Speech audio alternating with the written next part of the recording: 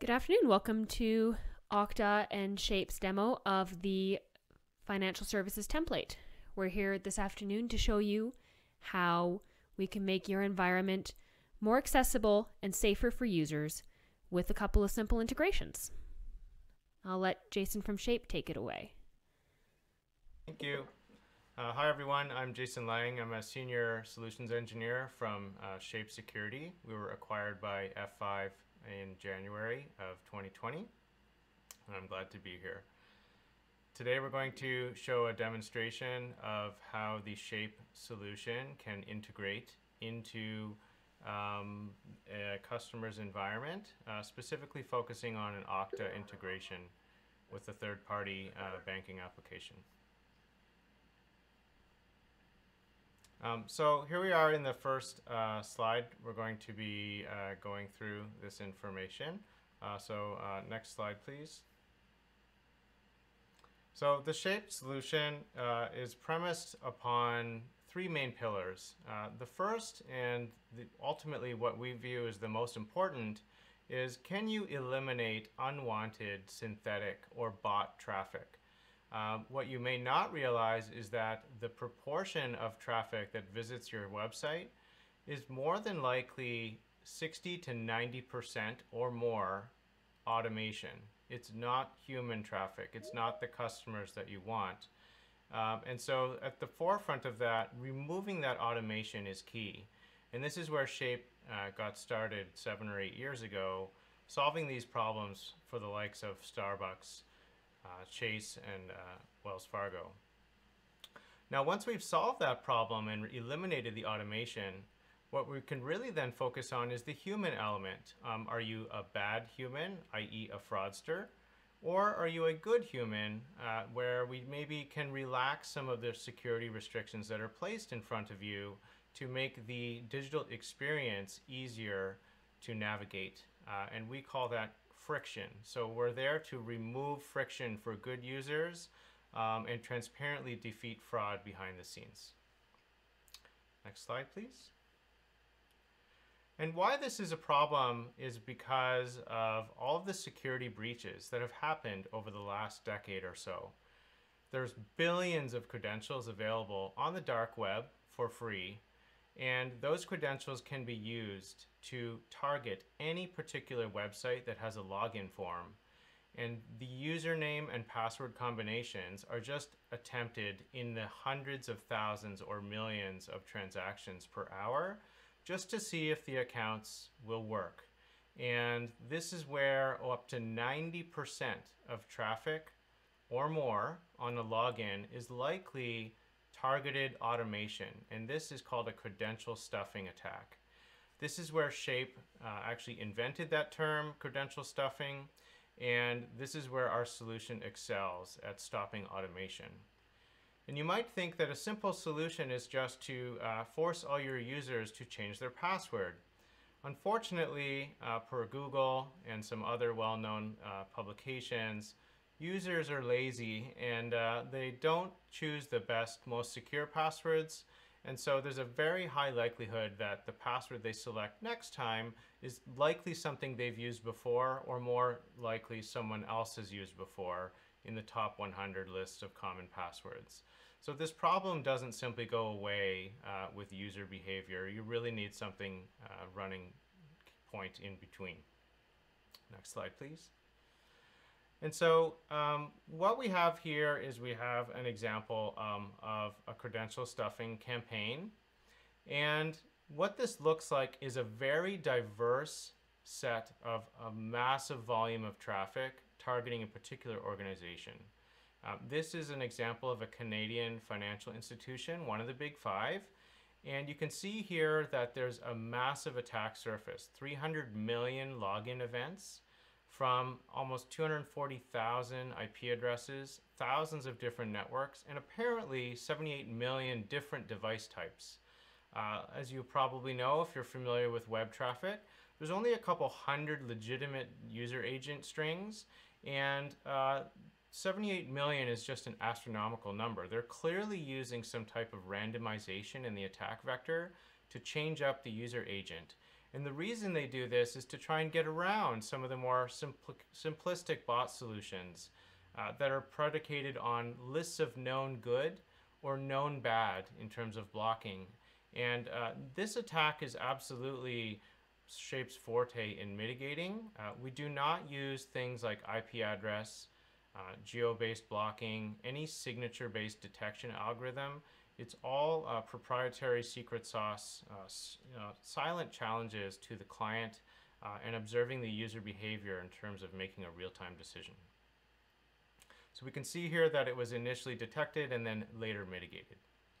And now what we see today is that same customer earlier this year, where their traffic is now what I like to call mean and green. You see a very evident diurnal day-night pattern where the human users are not very active in the middle of the night. The attackers don't go away. They are pictured here in the little red spikes. However, for the large part, this customer is known as not a good attack surface. And we are protecting them both on the web, their native mobile application, as well as their business-to-business APIs, this OFX digital API channel, which is used by the banks to exchange money between each other after hours. Next slide, please. And so if we change our focus now and talk about fraud, what you end up finding in many organizations who have a mature security stance and a fraud play is that there's a number of different commercial tools that are leveraged by different groups or business units within the organization who naturally don't talk to each other. And a lot of these systems are predicated on rules. And that means that in order to configure these systems, you have to think like a fraudster in order to figure out what fraudster behavior looks like in order to try and find it. And the sad reality is that this clearly is not working. With the tens or hundreds of billions of dollars spent a year in security solutions, the fraudsters have an almost effortless way of pushing through these particular threat vectors and bypassing them entirely. And so, next slide, please. What we see from this is we've produced an evolution of what we're calling SAFE, or the Shape AI Fraud Engine. And it's a simple piece of JavaScript that is deployed on every single page within the application, again on web or mobile, and it's able to paint the picture of what a good user looks like differently from a bad. And along each transaction, you're going to get a real-time indicator as to whether or not that particular transaction should be flagged, challenged, or just outright denied. And so with each transaction, you're going to get a recommendation from Shape in terms of a real-time encrypted cookie or an HTTP header that your application will then act on in order to call, for example, a third-party API step-up auth through Okta. Next slide, please. And what we see here is some real-world findings of SAFE deployed at a Canadian digital-only bank. They shared with us their confirm fraud file, and that is a key data input to our solution. We want a customer's confirm fraud file so that we can train our machine learning models on that particular data set, because each customer's data set is unique and the fraud vectors are different. And we're not reliant upon rules. We're leveraging a variety of different machine learning models to surface information on its own. And as fraud patterns change, those information data points will change as well. So here we see pictured on the left, $12.4 million of gross fraud loss to date. And of their existing in-house commercial tools, so they have some off-the-shelf tools that they've purchased and deployed for a number of years, they've only detected about 19% of that fraud themselves. Only 19%. The rest of the fraud was user reported. That's not a great situation to be in. Obviously, those customers are detecting the fraud for them. And the average gross fraud loss per account was approximately $3,500 in this case. Now, if we focus on the right, we're looking at the output or the outcome of what a safe deployment can add. So on top of and in parallel to their existing fraud system, with a 0.1% false positive rate, for this customer, that's about a dozen or so additional cases for them to review per day manually. That delivered almost 2 times more fraud detected on average in a given month than their existing tools. So 177% more fraud detected that they didn't know about because their in-house detection rate is only 19%. If, however, we increase the false positive rate just a bit, up to 0.5%, we can almost triple the amount of fraud that's detected by SAFE above and beyond their existing fraud tool. And what's interesting here is that with a projected deployment of SAFE, we think we can save this particular institution almost $10 million a year in fraud savings that they were unaware of previously. Next slide, please. And so what you're going to get with this particular deployment, once SAFE is deployed, we also provision a executive level dashboard indicating the successful deployment of the SAFE data at that customer's environment. So we're showing them their current fraud rate in basis points, graphing the number of transactions by type that we've delivered a recommendation on. They can toggle this information between transactions and dollar value, and they also have the ability to upload their own fraud file through the web interface in a secure manner. And again, we're reliant on that customer's fraud file to train machine learning models. So we have a generic model that would apply before we have any data from a customer, but we really do rely upon that customer uploading what fraud means to them so that we can deliver this type of outcome to the client. Next slide, please. And so what we're able to deliver is similar to the bot solution. Shape is a managed service, and we are solving the problem of unwanted automation and bots. We're doing the same thing in the fraud space, and we're very disruptive to the market in this design in that we're able to deliver 2 to 5 times less fraud per month with less effort from you, the customer, in terms of tracking down all these cases.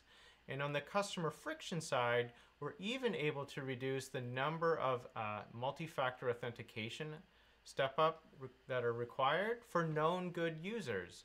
We've done a number of surveys of some very large financial customers, and over 85% of MFAs are actually going to known good users. So we can reduce the friction to known good users on web and mobile. And we're really bullish on our ability to almost guarantee a return on investment in a small number of months, between 1 and 2 months, if not in weeks. And this is just a testament to the machine learning data and the lack of rules that are driving these particular engines. Next. Okay, now time for the demo.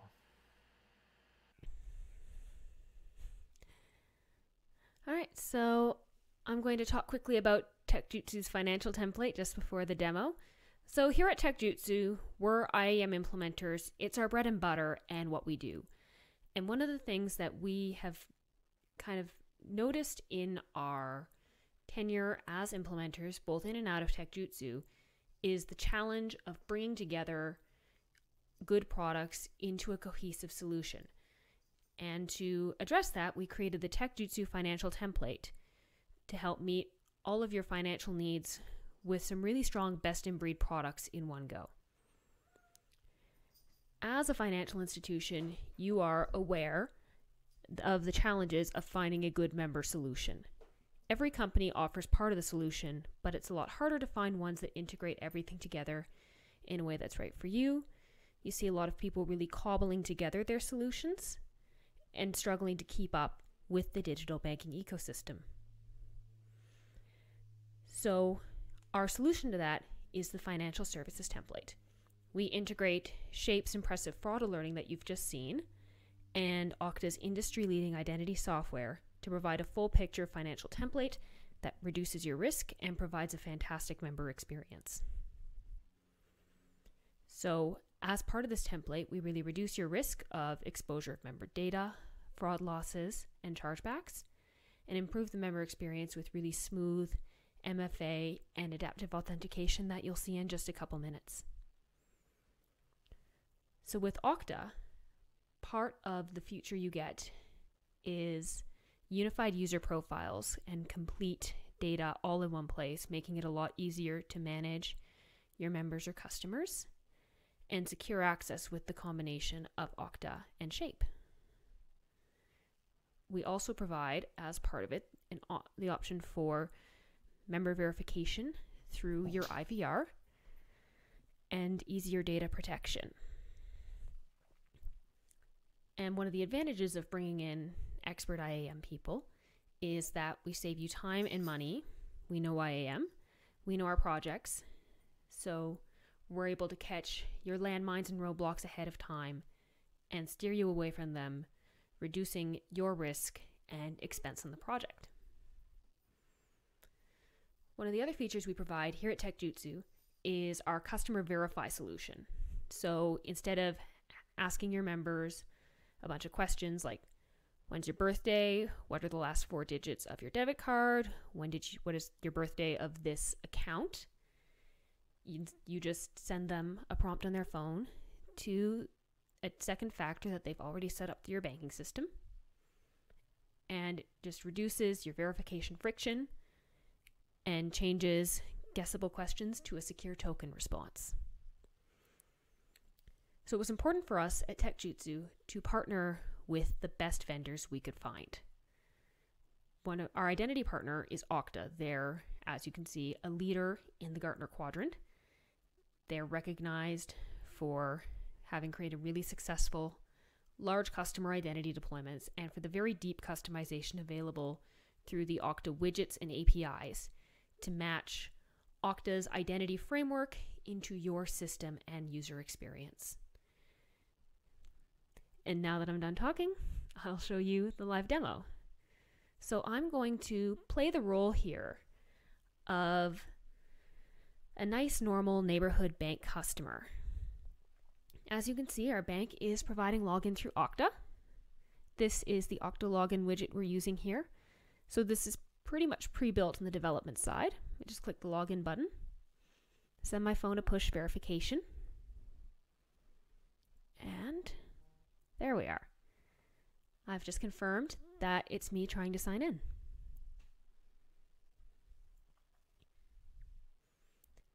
Obviously, we wouldn't normally see token data here, but for a demo app, it's good to provide. I can manage my accounts in this app as well. Transferring money from my corporate to my checking account. I make a $1,000 transfer, and on the back end, I'm at home on a computer I use all the time. I'm navigating through the login pages at a time that makes sense to the Shape integration on the back end of this. So when I click Submit Transfer, $1,000 is simply transferred into my account with no need for a step-up authentication. And now Jason from Shape will show us the point of view of that from a fraudster's perspective. Okay, now we're going to play some role-playing where I'm going to assume the fraudster. In this particular example, I'm now going to log in to an account that I don't own. So I'm going to attempt to commit what's known as third-party fraud. I've got this account either through social engineering, through phishing email, phishing text, or perhaps I already control the user's email address, as is much often the case, and I could simply go through the forgot password flow and answer some of the questions that I likely have the answers to already in order to gain access to the account. Now on this particular page, I'm going to demonstrate how if I attempt to transfer the same amount of money as Gabrielle just did, that my challenge is intercepted. We see here in the debug console within the browser that MFA required by fraud policy is stated. behind the scenes, Safe is serving a real-time recommendation that this particular transaction should be challenged. And that's why we see this here. And then the MFA step up is being done by Okta through calling their API. So if I fail to complete this because I don't have the MFA token that's needed, you'll notice that the transfer is not successful and the MFA completed is not true. If I attempt to transfer that money a second time, this time I have that information, I can then initiate that transfer request, and we see here that MFA completed is now true and that money has been transferred. So again, behind the scenes, the Safe solution is generating real-time recommendations with each significant user interaction. That could be adding a payee, changing the email address, changing the contact information such as the telephone number and the mailing address, registering for e-billing. The opportunities are really endless. So that concludes my portion of the demo. Back to you, Gabrielle. A summary of what we just saw in the demo. Protecting the application, either web or mobile, from unwanted automation and bots is the job of Shape Enterprise Defense or Silverline Shape Defense, two similar products with different price points for different customers. Shape provides an outcome of eliminating 99% of unwanted automation from ever reaching origin. This has drastic effects on reducing false positives of downstream systems that rely on only human transactions being present, and can provide great insights into your organization in terms of marketing and security to have a better understanding of how your human users are using your application. Because we're a managed service and we're often operating in a proxy fashion, we're actually blocking the unwanted traffic from ever reaching your origin server. The second product featured here is Safe, the Shape AI fraud engine. This is a product that's providing real-time indicators across the entire user journey for every significant navigation event. This could include things like updating your account profile information, adding payees, initiating fund transfers, or other types of activities that are commonly done in the banking industry. With every recommendation, we're generating a real-time indicator that is one of four values. It is either allow, challenge, which we saw today in terms of an MFA step-up provided by Okta, review, which is implied that there's a fraud team behind the scenes that will be opening up a new fraud investigation case for this particular transaction or set of transactions, and finally, block. Now, as is often the case in fraud, you don't actually want to block in such a way that the fraudster is told that that transaction is not going to be completed at this time. We always want to stay one step or more ahead of the attackers and the fraudsters. And so if you have a way of denying that transaction transparently in such a way that the user experience doesn't change between good and bad transactions, but you just handle that differently in the back end, that is the recommendation that Shape would provide to all of our customers as how they handle that block capacity. So hopefully that was informational, and I'd love to take any questions that you may have at a later date. Back to you, Gabrielle. Thank you. And if you have any questions about anything we've shown here, you're certainly very welcome to get in touch with either Shape or TechJutsu on our websites or our sales contact. Thank you very much.